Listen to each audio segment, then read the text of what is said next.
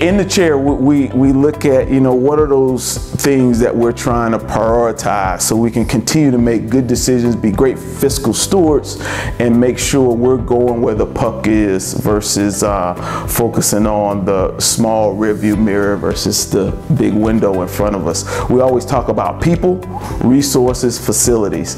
And I think coming back to the convention connects you with people that's going to impact all those areas that are very important to leadership, very important to being an innovative leader, a transformative leader, and being able to engage everybody in the building.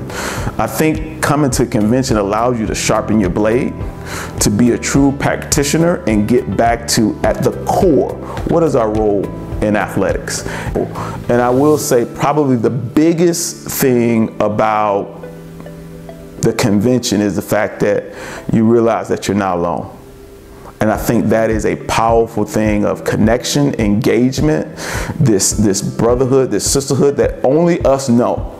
The day-to-day, being the ones in the arena, both figuratively and literally, and dealing with the challenges that happen when you're dealing with trying to help young people, 17 to, I guess now 25, grow and develop and be prepared for tomorrow's challenges, as well as to be able to see tomorrow's opportunity.